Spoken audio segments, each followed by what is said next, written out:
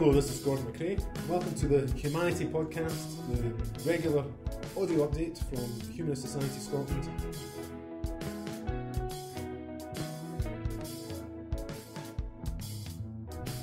This episode was recorded at the Just Festival's first Science, Faith and Society event in March of this year.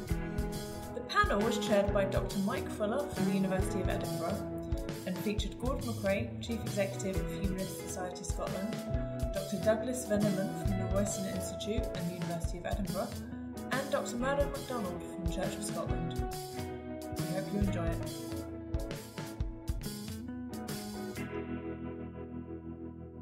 Thanks very much indeed, John. Thank you. It's a great pleasure on your behalf to be able to welcome our three panellists here this evening, with whom we'll be exploring issues in human genetics and epigenetics and some of the ethical conundra which these may or may not raise for us. Douglas Vernimmen is a researcher at the Roislin Institute, where he works on epigenetic regulation, about which I, and I'm sure all of you, look forward to hearing a great deal more in just a few moments' time, when Doug will do a presentation to us. Doug moved here 4 years ago. He was previously a researcher at the University of Oxford, having originally studied in Belgium. He assures me that he is not French. Gordon MacRae is the Chief Executive of the Humanist Society Scotland.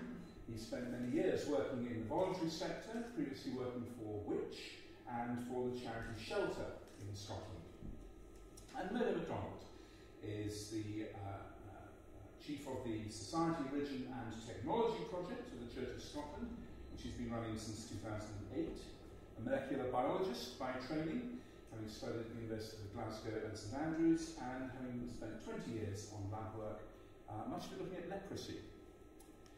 Right, without further ado, Douglas, can I invite you to open things for us? Thank you. So thank you very much for organising. I'm very pleased to be here. It's actually the second time I'm giving a talk here.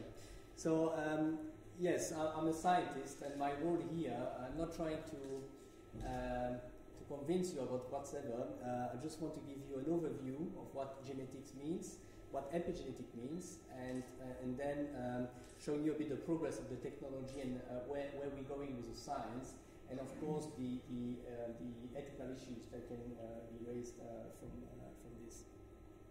So the other thing I want to say, I'm not a religious person, but I'm very biblical, so I will make some inspiring correction here. So, of course, the first thing I would like to introduce you is the genome, so the genes. What means the genes? So the genes obviously means the DNA. So the DNA is these long little molecules that you can find condensed and forming those little structures you find in the nucleus of the cells called the chromosomes. So the humans have 20 pairs of chromosomes, 20 pairs because there are 20 coming from the mother and 20 coming from the father. And this is a very long molecule, has this double helix structure, and it would decondense this structure, it would be even higher than this long little string of about 2 meters high. It's very, very long, but it's very, very compact, right? And this double helix structure was discovered by Watson and Crick in Cambridge, and they got the Nobel Prize in '53.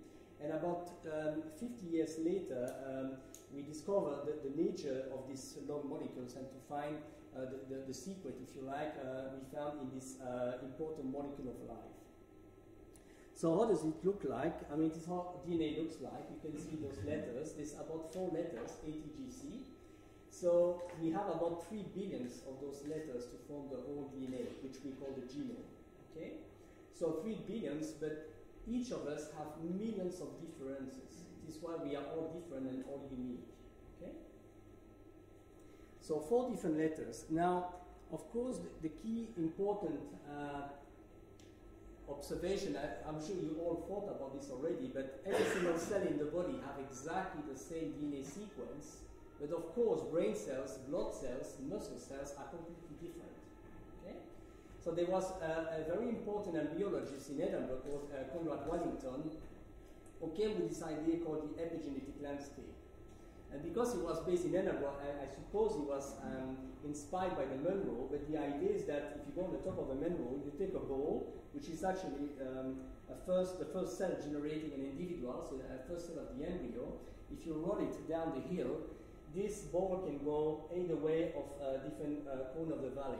Okay, so that's basically the development of a unique cells to a lot of different cells you find in the body.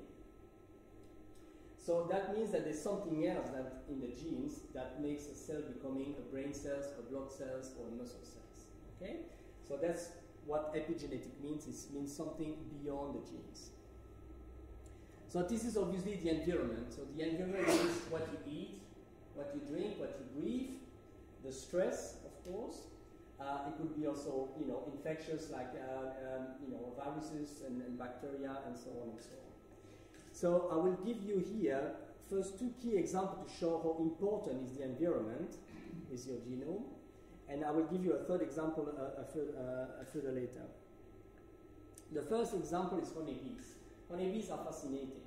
So in the hive you have two types of bees. They're all female. You have the workers and you have the queen. The queen stays in the hive all the time and lay about 2,000 to 3,000 eggs every day.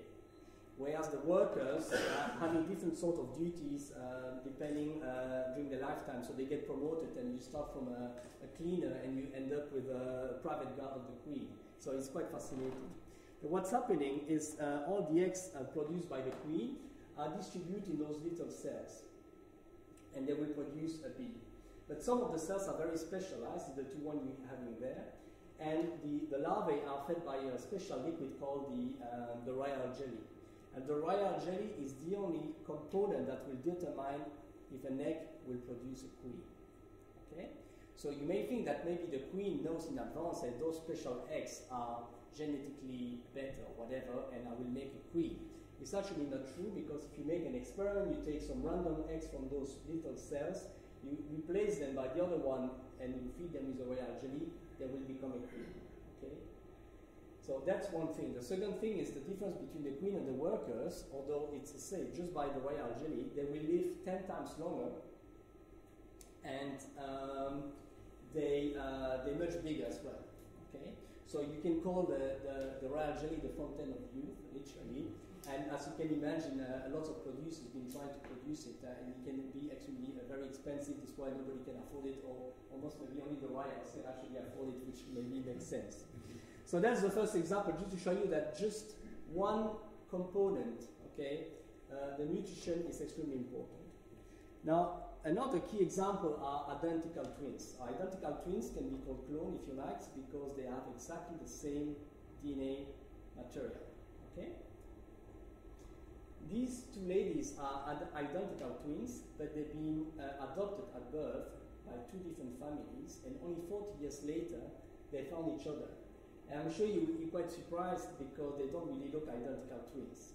You can still argue there may be some cosmetic component there, one has some makeup and some haircut or whatever, but the science behind this is that people have been using a cohort of over 40,000 pair twins, and they show clearly that twins develop different diseases during their life. So that clearly says that actually it's not all about the genes, is that two identical twins can develop completely different diseases. Okay? So the future is not written within the genes. And the other example, which is kind of twins, but in a different way, because here they of course born at the same time. But we can talk about cloning. As you know, Edinburgh is very famous for that, because Dolly the sheep was cloned about 20 years ago. Precisely, actually, they were celebrating in September a big symposium celebrating the 20 years of Dolly the sheep. So now we can clone a lot of different animals, excluding humans, and we can discuss this during the debate.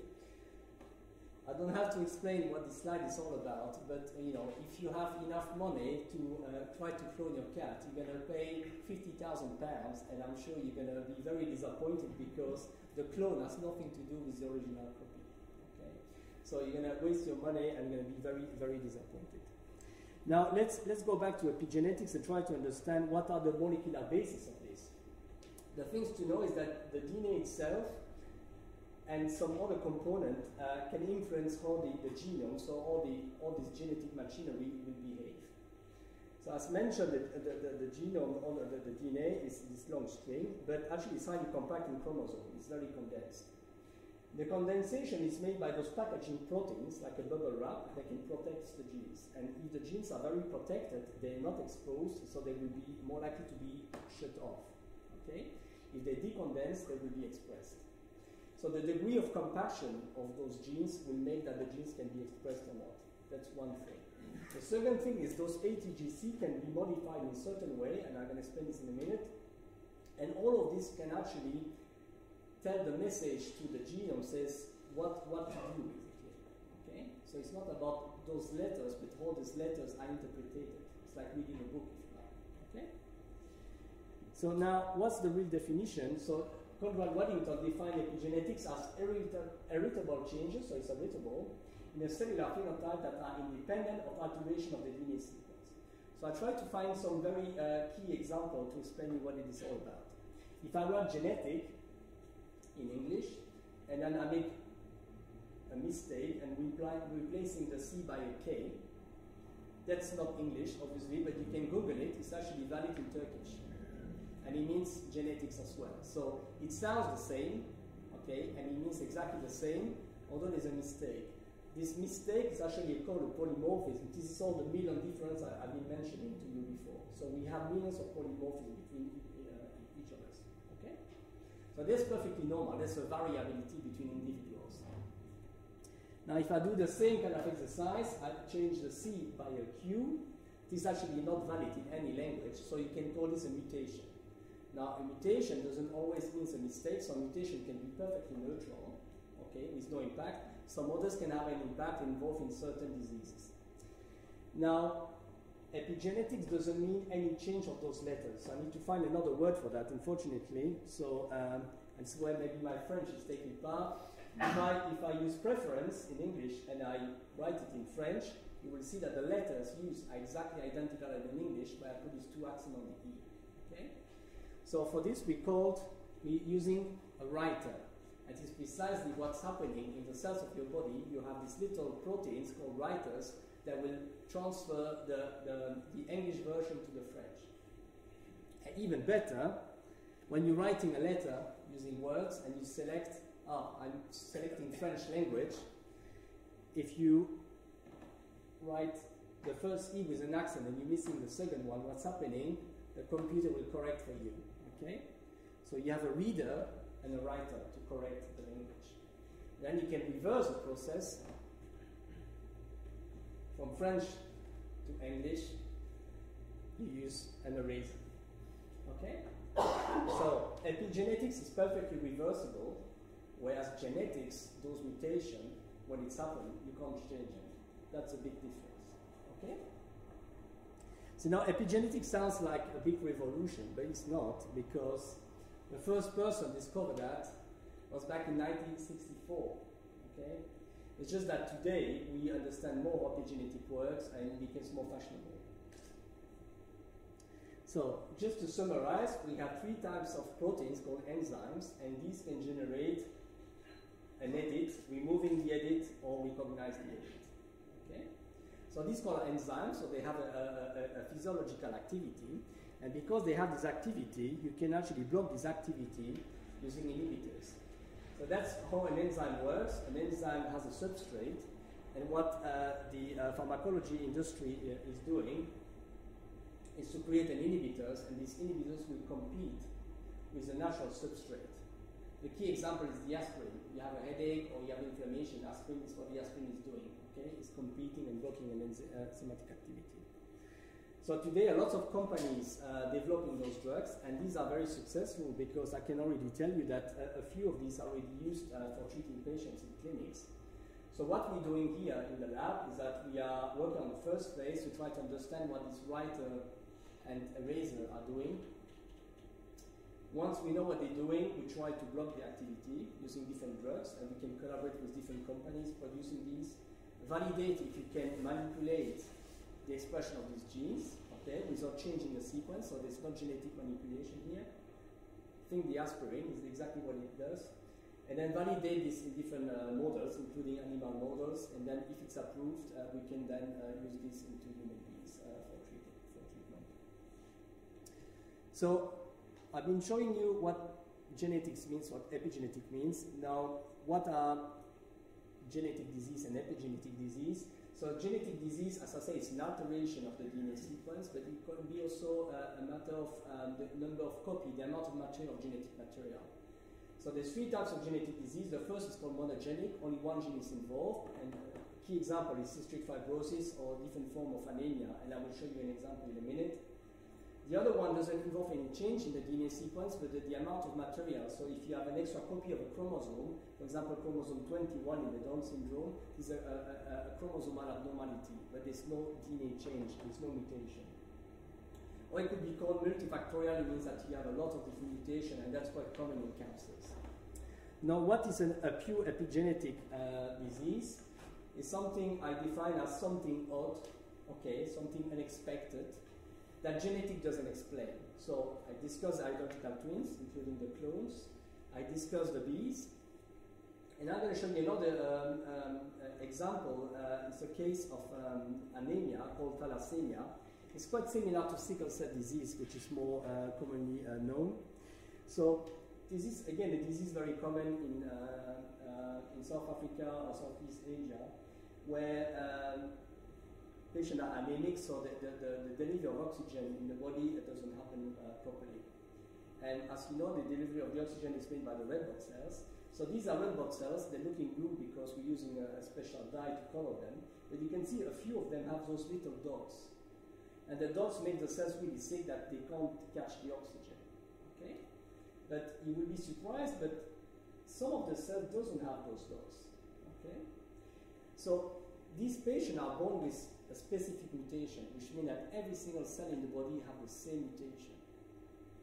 But only a few of the cells behave like sick cells, and the others look perfectly healthy. So this is something that genetics cannot explain, right? But with epigenetics, we can reverse the process. So people are trying to understand this process and says we can reverse the situation using simply drugs where the cells with the little dots can be becoming like normal cells. Okay? So now moving to understanding disease and whether the technology is progressing. Obviously, a very basic approach people are using is epidemiology. That's very simple. You know that MacRae happening in some area in the world because we have mosquito, having the falciparum parasite infecting actually red blood cells. This is another disease involving red blood cells. So epidemiology is a science that studies the pattern, the cause and effect of health and disease condition in a defined population according to Wikipedia. So that's looking worldwide. But now you can look, instead of worldwide, you can look genome-wide to say, looking at all the DNA sequence that is now available. Okay, you can sequence people now easily. And looking, is this sequence, there's nothing that you think that you can link to a disease. So how does that work?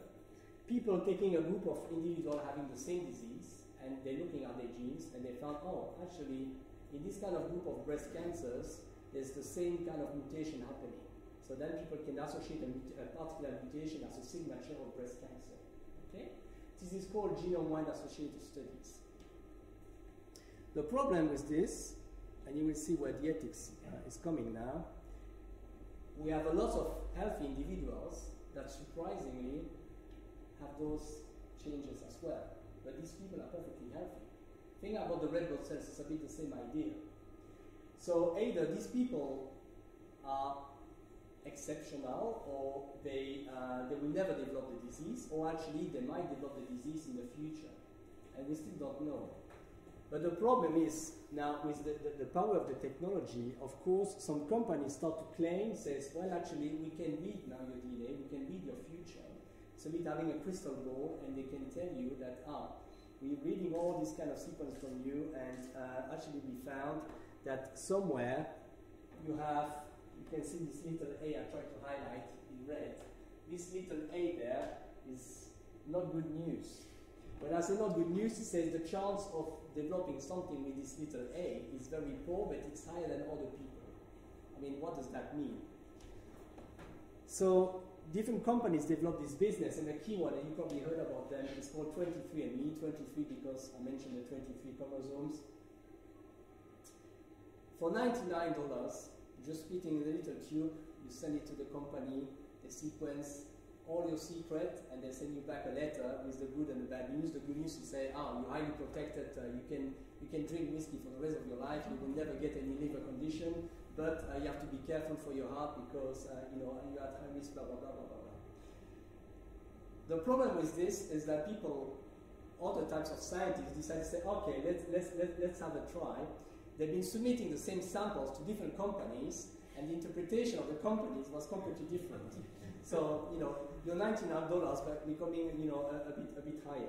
So they closed down, they were removed from the market in the US by the FDA, the Food and Drugs Administration, but a few years later they came back with more robust type of screening, and you can see that this actually, so this was a screenshot a few years ago, and now I did this last week, so you can see now in the UK for £125, so it has increased, but obviously it's more accurate.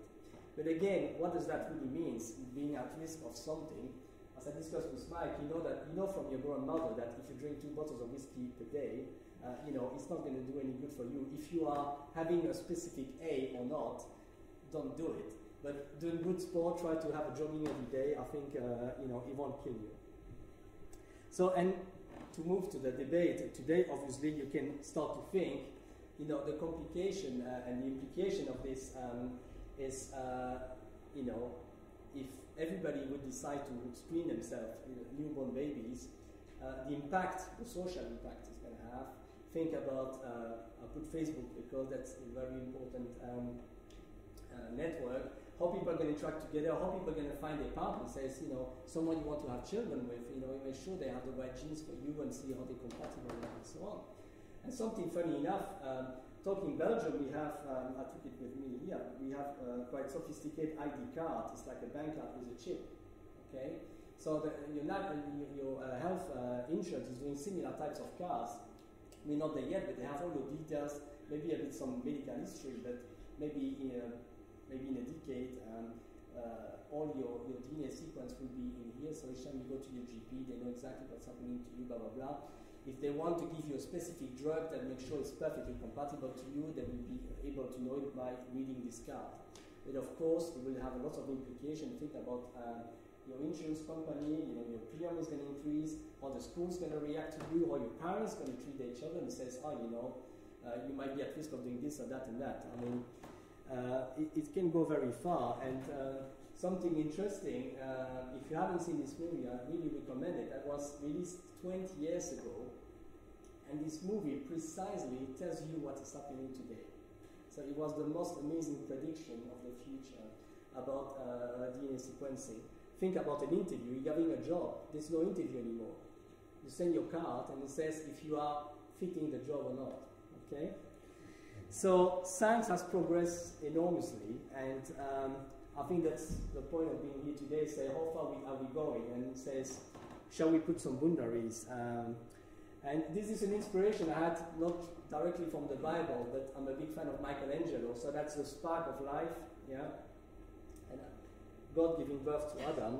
And I found this striking analogy that this spark of life now can be done in the laboratory, where you can create life in a little tube where you can do, in this case, in vitro fertilization.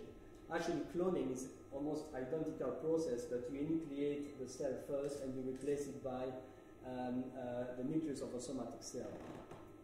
So just to finish with a very philosophical slide, again, inspired from the Old Testament, is the tree of knowledge of good and evil.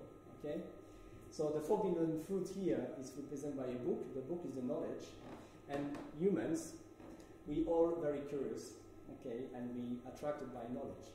If I would put a massive hole on Princess Street and put a little hole in the middle and write in big, do not look through that hole, what's going to happen? Of course, it is what God said as well. Do not approach that tree, you're going to be in trouble. Here you go. So there's no sin in the knowledge, it's what we're doing with the knowledge, okay? So the knowledge can be used for good and for evil use. And a key example is nuclear power, where you can provide electricity for the whole planet. So it was one of the most amazing inventions, okay? But of course, with the same knowledge, you can create the most disastrous, weapon as well. So I think this is why we are today, say how far we going and says what's acceptable and what's not. With this, thank you very much.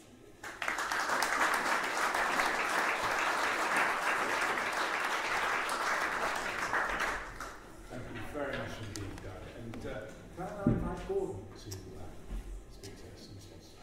Thank you. Thank you. So my name's Dr MacRae. I'm the Chief Executive of Humanist Society Scotland. I'm at something of a disadvantage this evening because I'm on the other side there. I've got learned scientists who know the proper terms, the proper language to use in referring to these things. It does remind me of my home life, where my wife's actually a scientist at the same institute as Doug, and is forever rolling her eyes as I mangle attempts at scientific technology. I'm not going to try to expand on any of the areas of science that Doug has talked about. What interests me as a humanist is what values, what process do we put in place when we're tackling the issues of ethical and moral consequence. And for those of you who perhaps not familiar with what humanism actually is, because of our growing success in weddings and funerals, people are becoming aware of humanism, but it's not necessarily a well understood concept. And I think for this evening's purposes, I was taken by A.C. Grayling quote, which says, "Humanism is a non-religious ethical outlook based on an interest in human affairs at the human scale. It is not a doctrine or set of rules, it is a starting point. It is a founding idea that ethics must be based on the facts of human experience." And what that in effect means to us is that when we are tackling these big dilemmas of the day, we must draw upon our human experience, look around us, observe what facts we have, and make the best judgment that we can based on the evidence we have. What we generally reject is a truth that is revealed through some higher power, the idea of a supernatural being. But of course that doesn't mean that we are immoral or have no kind of ethical framework. And for me as a humanist, the kind of two key questions that I have to ask myself when thinking about how the moral choices that I personally would want to make, or that I would expect society to make collectively for me in issues like the fast developing area of genetics, where I think there's some other areas, I think it's called CRISPR, which can really accelerate the process that opens up new opportunities. We have to have a framework internationally, not just here in Scotland, to determine how we approach that. But for me, I think there's two, we distill it down into two simple questions, and of course it's never quite as simple as that, but I'll give it a go. I say, will my choice harm others? Will the choices, where we draw the limits, will that harm anyone? Will a sentient being be negatively impacted by that? And then, probably more difficult element is, can I justify my choice when challenged? Is the choice I'm seeking to make based on a rational and reasoned approach, or is my argument reliant on something that isn't unprovable at some later point? And again, that doesn't necessarily mean that there are no absolute moral values either. I think that the question really is, based on what we know now, can we arrive at the best possible solution to any given problem? And if we can, we should be able to take what evidence do we have at this point. We should be able to work from there to say that's our absolute standard of moral value. That, however, may change as our knowledge changes, but it has. We have to move with where the evidence is. And I don't want to get too pedantic. I think there's also a consideration: is there a difference between morals and ethics? Our morals, I would suggest, are the framework for arriving at personal, very often religious or subjective, but morals are the kind of the way in which we approach the issues. And I would suggest that ethics are more of the practical, often shared rather than personal. And my moral framework may differ from someone else's, but actually our ethics may be the same. We may arrive at the same set of shared principles. So, how would I, as a humanist, approach the dilemma of the rapidly developing area of genetic technology, gene editing, these other issues. So my starting point is, will this harm anyone? Can I justify it? What I would struggle with is an argument that says we should not be doing any genetic work, whether it's in sentient beings or for that matter even in plants or other technology, because that would mean that man is playing God. That to me would be a non sequitur. It's not we're not able to kind of rationalise and engage with that. But I think Doug, actually you touched on in passing. I think what's quite an interesting area, I think, which can let us grapple with some of these issues. That's the area of Down syndrome, and should we face actually a very real prospect that Down syndrome will be eradicated in the not too distant future as the screening techniques become far less invasive, less likely to less risky, which for a lot of would-be mothers choose not to have a procedure, not because they have necessarily an opposition to it, but just because they don't want to take that risk. And I think it is incumbent upon us to think about, are we as a society saying that people with Down syndrome are less than anyone else? Is that a societal good to see Down syndrome eradicated? And I think there's no easy answer to that. But I go back to my kind of two questions. Well, who is harmed by if we made a choice to say that the state, for instance, would sanction that every mother must be screened for Down syndrome, and if they discover the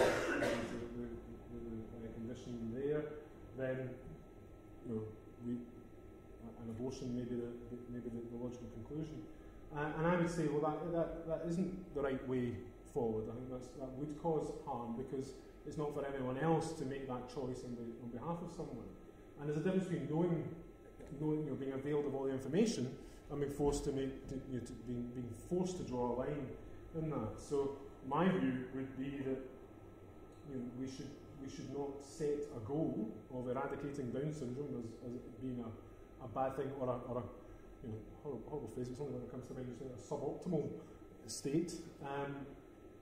We should absolutely give parents the opportunity to discover that fact for themselves and have access to the choices that they want to make for themselves, because what's a very strong humanist principle is one of personal autonomy and the ability to make those choices for oneself. And I don't buy into arguments on a slippery slope, or if we let people do one thing, then that we're opening the door on others. I do have the confidence that we as a human society, both here and across the world, we can work together and cooperate and discuss, and put in frameworks that do draw lines. And I think in this area, we know, for instance, that in China there are people working on areas of genetic technology that would not be sanctioned in the UK or certainly the US. And you showed the Spark of Life slide there. There's research done on the Spark of Life, but if I understand correctly, certainly in the US, it's only done on the enzyme. It's not done in the cell, because to create to fertilise a cell would be creating human life for the purposes of research, and that's morally wrong. It's restricted by Congress. And I think we should take heart, actually, that we broadly get it right. We broadly put the right controls in place. And I'm always taken with the fact that the scientific community move quite quickly to identify some of those ethical dilemmas that are out there. Maybe a topic for another night, but we see that with some of the calls on with artificial intelligence and computer science. There is already people thinking, what does the totality of human knowledge now mean for some of the choices that we need to make in the future? Because there have been occasions when we've got it wrong. We don't have to look too far back to see examples of eugenics and people who take such a literal, logical conclusion to some of these issues that they arrive in very dark places. And for me, I come back to the fact that as a humanist, it's not about having no moral framework. It's about absolutely having a moral, making the case for an ethical and moral dimension to the big societal choices. Not saying that simply because we're not religious means that we don't have the ability or the willingness to arrive at moral features. And for the purposes of getting things going this evening, without wishing to manufacture any kind of controversy, I do think that issues like Downs, issues like individual rights versus society's rights. I think the big challenge now is to get an international approach to where those lines are drawn, and also working at what do we do when this happens. It must be happening already in places that we don't know. There must be people editing genes, possibly unsuccessfully. It's not to say that they'll be successful in their endeavours, but we have to find a universal approach. And that is why I think ensuring that the values on which an international agreement can be found is based on the universal human values, not humanist, human values, is the best framework for getting a moral approach that can encompass all the religious, non-religious worldviews that exist across the world, and ensure that we are able to use systems of governance that are making the case for an ethical, rational approach. Thank you.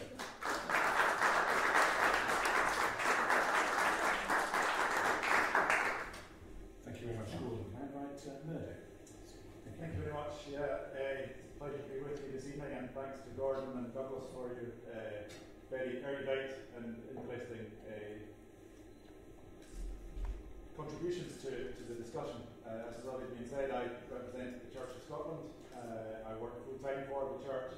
I have spent 20 years doing lab-based research. My degree is in genetics. So this area is one with which I'm fairly familiar from a technical point of view. I was interested in Douglas's presentation with the slide that you showed from 23andMe. One of the slides showed the slogan, and I accept that it is an advertising slogan and nothing to do with you, but the slogan said, "Welcome to you." I don't know if anybody else took note of that, and that struck me as being very interesting, that the idea that simply by looking at 100 markers, or more than 100 markers perhaps, in the more updated version of the kit that 23andMe allows us to access, that we will understand ourselves completely. And I'm sure Douglas would accept that 100 markers, 1,000 markers, even a complete human genome sequence doesn't help us understand who we are. That epigenetics, as has already been said, there's more to us than simply our DNA sequence. When I was an undergraduate, we were in the process of sequencing the human genome. Not me personally, but the Human Genome Project. And it was one of the lines that was spun there was that once we have sequenced the human genome, we will understand ourselves completely. And I think we've realised the hubris and the overstatement that goes there. And I think that's one of the issues that sometimes comes through in debates around genetics, perhaps more so than in other areas of science. The over-promising that sometimes goes on. So that we've got commercial companies such as 23andMe that are saying that we can understand ourselves completely simply by looking at our DNA, or we can eradicate certain diseases simply by using these latest technologies, CRISPR technologies, for example. So the over-promising and the under-delivery, I think we have to look very carefully at where we're saying technology might take us if we wish to go down that route. So the efficacy of the technology and how it might be deployed. There are questions particularly around some of the CRISPR technologies, some of the genome editing technologies that are being proposed at the moment. Safety issues, safety concerns around how we ensure that damage isn't done to the resulting person that comes from the engineered embryo. As has already been said, we'll shortly be celebrating the 20th anniversary of the cloning of Dolly the sheep, and we know that Ian Wilmot and his colleagues, when they were developing the cloning technology that was worked out, that they had many unsuccessful attempts, that many of the lambs that were born during the cloning experiments were malformed or had other issues, and we also know that Dolly herself perhaps had some other issues. That might be acceptable when we're talking about lambs or other animals. Is it acceptable once we move on to humans to be, and particularly when we're talking about editing the genome, the germline genome, how is that going to affect the individual? Because if we're talking about germline genetic engineering, then we're talking about developing that embryo on to become a fully formed human. And remember, all of us at one point in our lives were embryos. We've all gone through that stage and come through the other side. There are whole questions around ethics, and that's already been touched on. And I think we need to remember that we as humans are part of society, and if we start looking at the ways in which we might engineer humans as individuals, then how does that mean that we view people in the world around about us? I suffer from male pattern baldness and hairy ears, both of which are genetic diseases, so perhaps my parents might have wanted to screen out these two things that are part of me, that are fundamentally part of me. And all of us, as has already been said, have particular mutations, and if we change these, does that change us fundamentally? Although always remembering that we are more than simply our DNA. Our DNA is fundamental to what we are, but we are more than simply our DNA. So I think in considering these issues, we within the church would argue that we have to be prudent about how we approach some of these issues. We have to be careful about what we do, that we have responsibility, that we have moral and ethical responsibility as to how we use and deploy these technologies. As already been said, the analogy with the splitting of the atom has already been made, and I think there are many who would argue that is an issue that we maybe need to think about. That many of the technologies that we as humans develop can be deployed in good ways, but also can be misused, and we have to be a little bit careful about how we deploy these technologies. So we within the church would say that the framework that all human endeavours need to have an ethical and a moral framework, and that we need to be very careful about how we proceed, and to be careful about the frameworks that we use. So I think I'll leave it there. Thank you very much.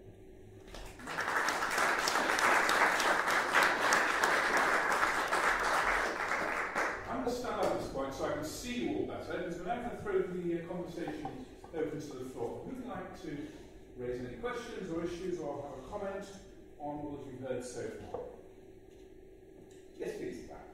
Do you feel that a universal code of ethics is achievable?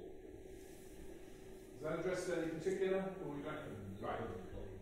Yeah. Who'd like to respond to the universal code? Oh, yeah. Sorry. Go on. I think I raised it in passing.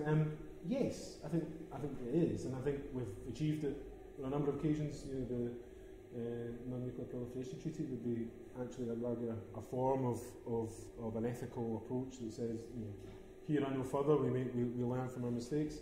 A Universal Declaration of Human Rights is a real testament to, you know, a merger of Western, Eastern values and an articulation of those universal values. So I certainly think it's achievable. But like any of these things, people have to desire that outcome. And I think in this context, I think one of the key things is knowing what is predictable and I do wonder actually about the splitting of the atom analogy, because we knew when mankind was not going to intelligence to do any of this, but when scientists were working on splitting the atom with a view to an energy source, they also knew that it released all this dangerous matter and energy. So it wasn't as if we were unaware that there were that consequences. I think the difference with this debate is we're being invited to be concerned about things that we don't yet predict. We can guess at, but we don't necessarily yet have a route map or evidence that will necessarily result from this course of action. So I think we need a framework that enables across the world to progress at a similar rate.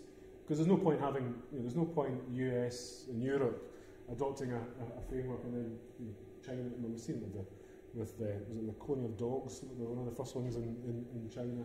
We've seen it happen before, and I think it's not going to happen in an isolated way.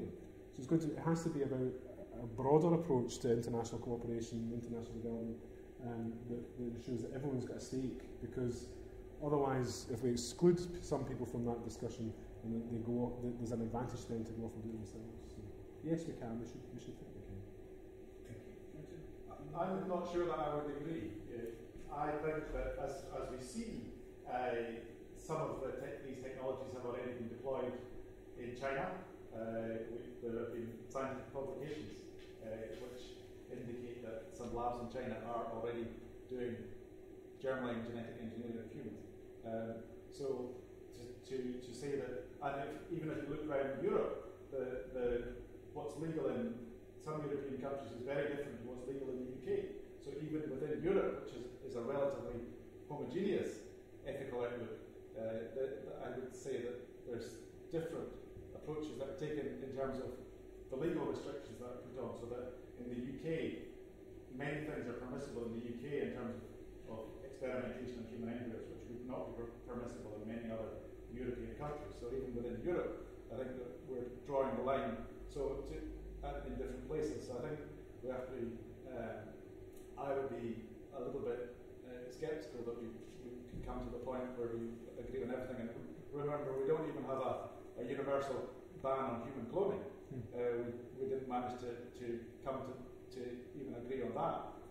So I think we're a long way from a universal acceptance of where the lines should be drawn and how we should draw the lines and how far we should go. Yeah, I think it would be certainly an ideal situation, but again, I will join you as well. It's going to be very, very difficult because there's three different levels where ethics taking place. Obviously, there's a cultural background, there's the religious background, and obviously everybody has their own ethics as well.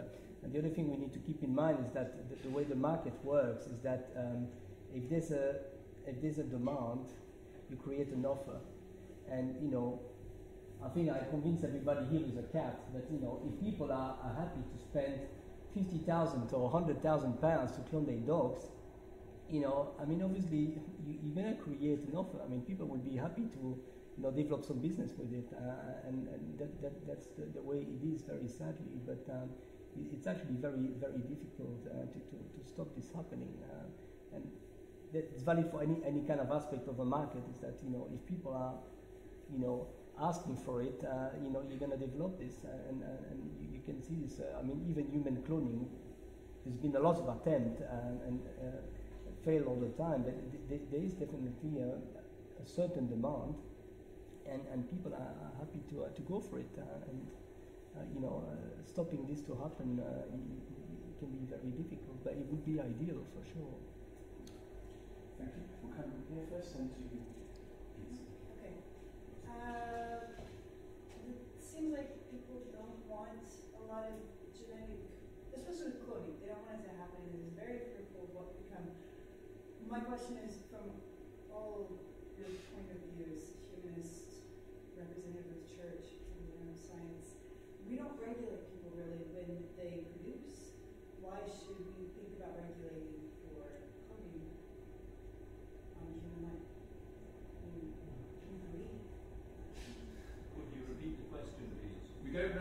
people in terms of their natural breeding processes, why should we regulate cloning? Is that adequate? Sorry. Yes.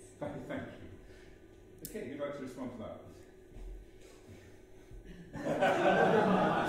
I went first last time. Well, I think by having children, I mean, it gives people the right to create life, right? And it's an obvious and very good question, but it's you know, there's no real answers. But yeah, and it is. I think without, I mean, there's no answer to the question really. But what I'm saying is that, you know, who has the right of the spark of life? That's one thing, but then the aftermath as well, because you can see lots of children around having really, you know, parents behaving extremely badly and so on and so on, and the people are, I would say, genetically perfectly healthy and they have, you know, they're perfectly fine, but the parents having really bad influences of the children. So it goes all the time, since at the end, do we have to regulate what we should regulate, what we shouldn't regulate? Because at the end, you know, we should give rights. People say, okay, you are allowed to breed, but if you breed, you might be allowed to breed, but you're not allowed to raise your kids because you're not the right parents, and so on. So it almost goes forever. And at the end, I think it's almost the same responsibility than someone who would make, as you say, a cloning or genetically modified. You see what I mean? Because I think the responsibility is actually almost the same, I would say, right? I mean, you say, what's the worst? It's having, you know, a good education. Someone, I'm putting a scenario, and if you think I'm provocative, it's on purpose. I try to create reaction, right? So usually people think I'm pushing this too far, but I think it's on purpose. But it says, imagine the scenario.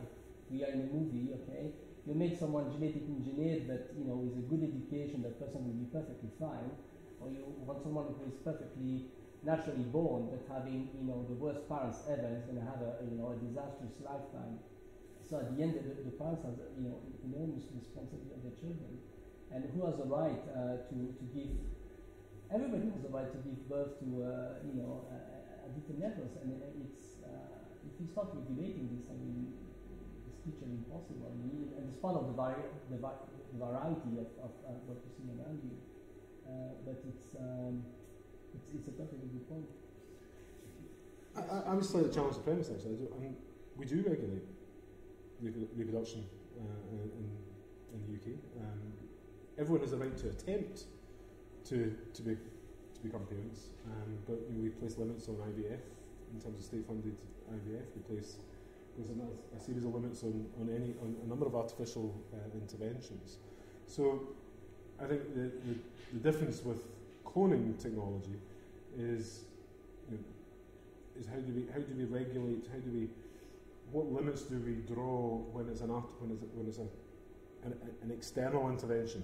And I can't honestly answer where that line should absolutely be, but people don't have the right to be parents. They have the right to try, and I think there is a subtle distinction there, because if you are unable to conceive naturally, then you rely on the science. You go to IVF treatment. I think it's 3, we're down to 2 attempts now that the state will fund, and then it's down to your ability to do it. And even then, clinics will place a limit depending on age and health and other things. So we are not autonomous beings in that sense, and I think it's appropriate on a similar level that we find an accommodation for where personal autonomy is absolutely respected as a human. I think it's too often drawn quite narrowly, especially in the right to not just a dignified life but a dignified death. But how we create a set of scenarios for the new future, I'm not so sure. Yeah, I think I would agree with a lot of what's already been said, and I think we need to be careful about exactly how we deploy these technologies. If we do deploy these technologies, questions around market forces and exactly who benefits potentially from these issues. But we also need to remember that when we're talking about a lot of these reproductive technologies, we're not simply talking about commodities, we're talking about people resulting from these technologies. So a clone is a person. A genetically modified embryo will become a person. So I mean, you might argue, and we do argue as to exactly when life begins, but the fact is that all of us have gone through this stage of being embryos and we've all become fully formed humans. We're not simply talking about a commodity, we're talking about the fact that this reproductive technologies are moving towards becoming sentient beings. Can I ask, would you then see a difference between like IVF, the ethical consequences of IVF or cloning? As Doug outlined, even a cloned being is an individual. They're shaped by their experiences and the diseases and various things that happen to them. So, is there any real difference between what we used to call a test tube baby and a cloned baby? I don't think we have any artificial clones, obviously, as we said, twins are clones in strict genetic sense, but artificial clones in human terms is not something that we've, as far as I'm aware, achieved. I think there were some suggestions that have been the case. Test tube babies have been around for a number of years. That IVF is still a very inefficient process. We're still, I think, fewer than 30% of cycles result in a baby being born. I think there's a lot of questions around just how that technology, even after all these years, is able to be used. It's often seen as being a magic bullet, but it's not quite as straightforward as many would argue. I think there are. The question was whether cloning and IVF are different. Well, I suppose it's more I think my fear would be is the harm caused in the process of getting from where technology is just now to where a perfected cloning would be. We talked about the harm caused to the pre-dolly experiments, and I think that's probably, that for me is the immediate moral anxiety.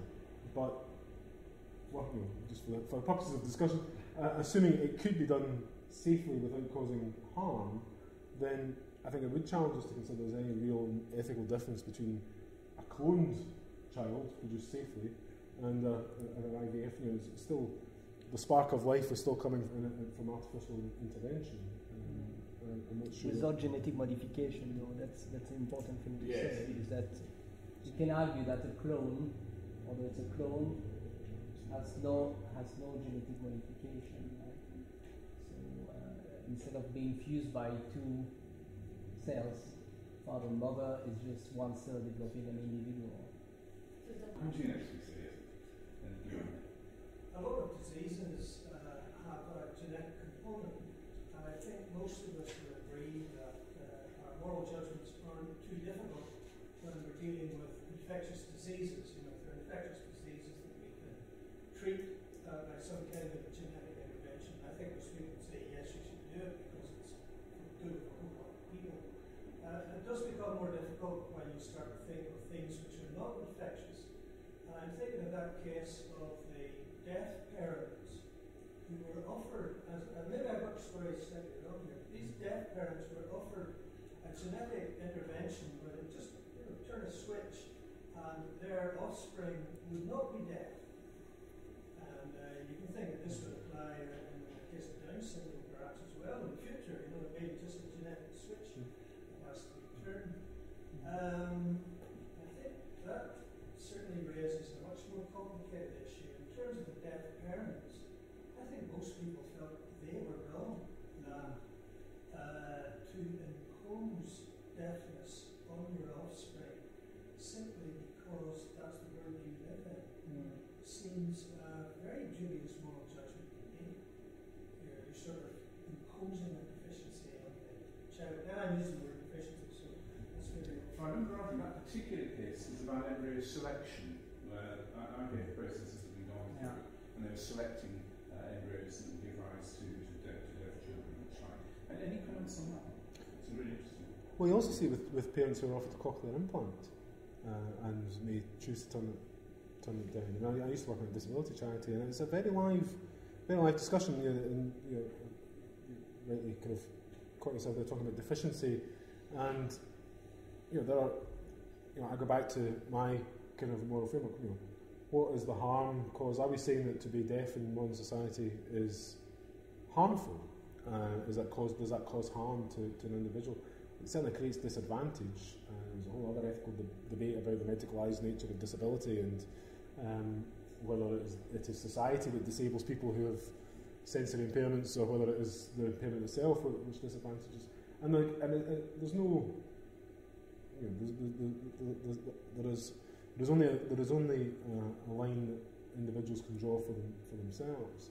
I think where I would be anxious is where the state would prevent a parent making that judgment, or where that judgment is arrived at for reasons which are not properly explored and well set out, because but it does take me back to the fact that these kind of moral questions exist already. It's not just about genetic engineering. I think what you mentioned is specifically well explained in Gattaca, and I can again encourage you to watch it. That you have the situation where the couple is consulting the person doing IVF, and he says, "Well, we have." I'm also putting the cards on the table. We have 8 embryos, and they're all fine, but some are much better, having better chance. And the way, it's for a movie, the way they present it, it's really obviously convincing people. But it says they're all you, but this one would be the best of you. So it says it's not, we're not modifying anything. It's just this one has the best chance, to having no issues during a lifetime.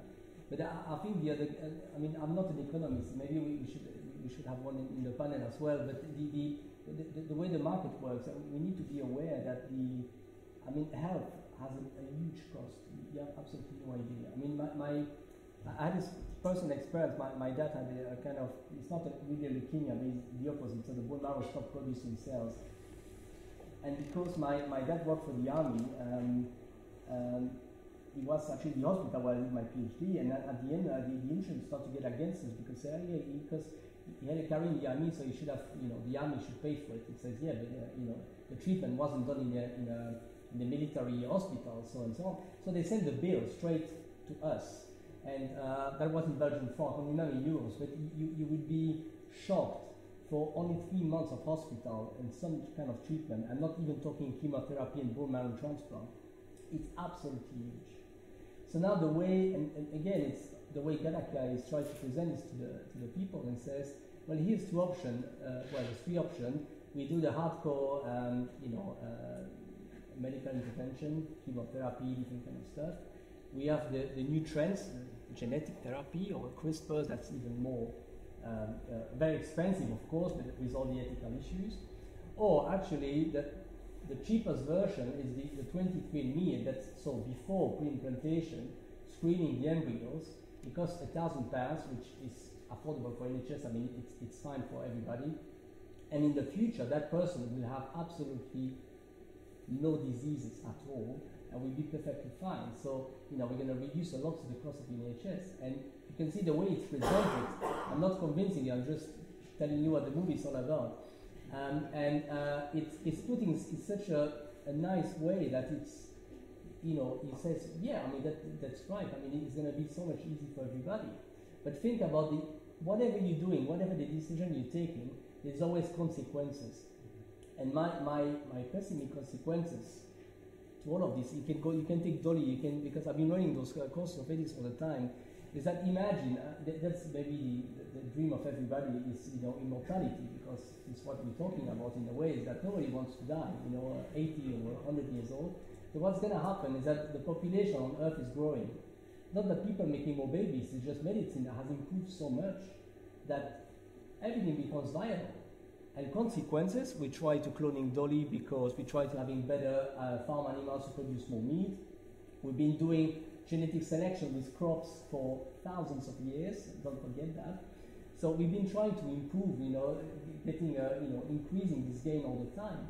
So how far we're going with this, I don't know, because actually a better health, it's quite pessimistic things to say. I mean, I'm still very young, I'm healthy, but I might have different talk in 20 years' time.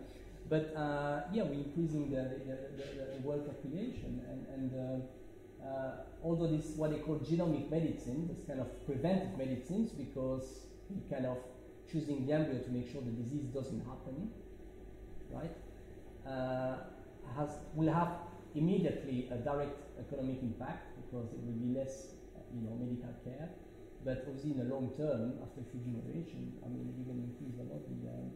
And people doing this all the time. I mean, you mentioned deafness, but think of the Tay-Sachs disease for Jewish population. What I just show you on Facebook. I mean, it's an idea on Facebook, but actually people choosing their partner according if they carry or not for a specific disease.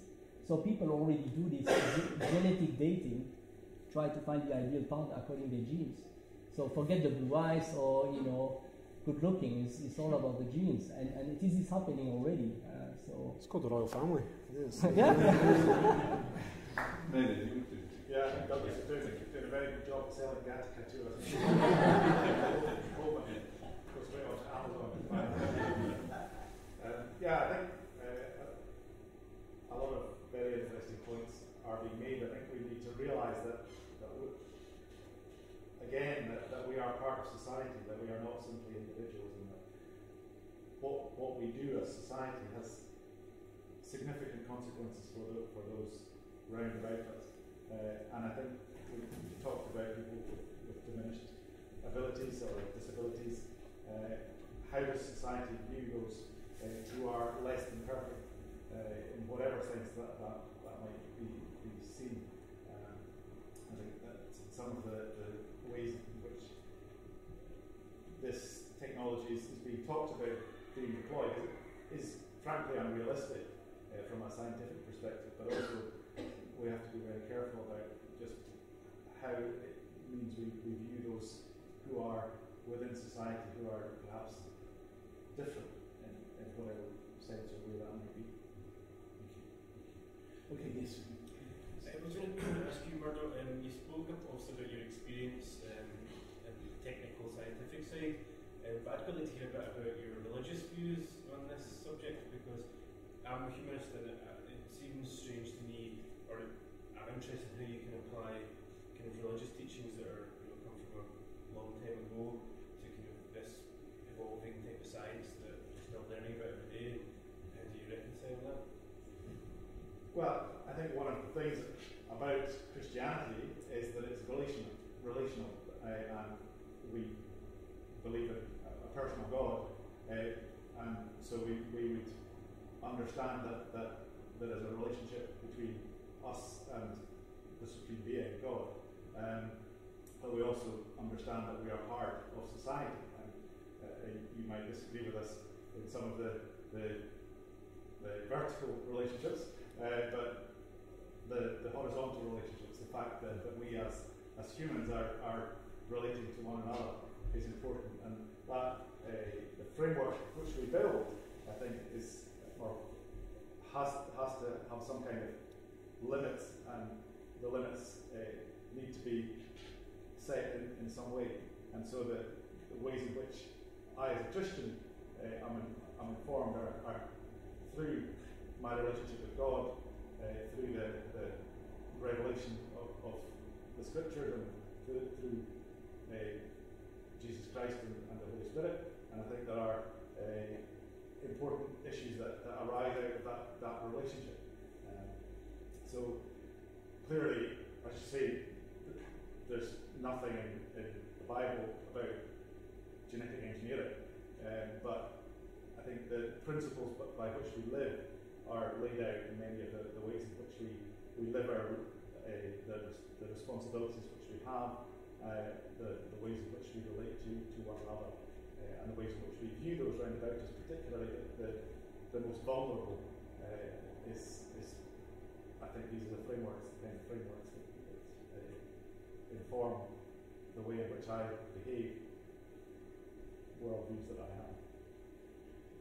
I guess too, religious tradition is one which is shaped through time. It's not simply a case of always looking back to texts that were written 2,000 years ago. It's an ongoing tradition of interpreting those texts as this ongoing interpretation of facts in a scientific tradition.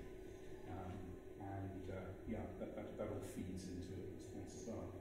It sounds from what you were saying, I don't know if you share my pedantic distinction between morals and ethics, but the ethics can be something which are reasons and that we arrive at through prediction, observation, and all those kind of things.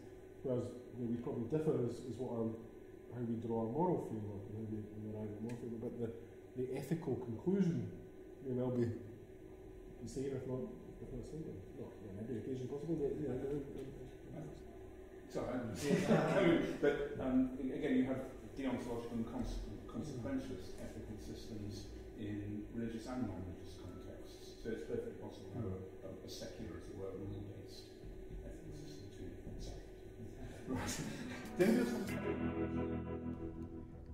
The Just Festival takes place in Edinburgh throughout August. To see their programme of events, visit just-festival.org.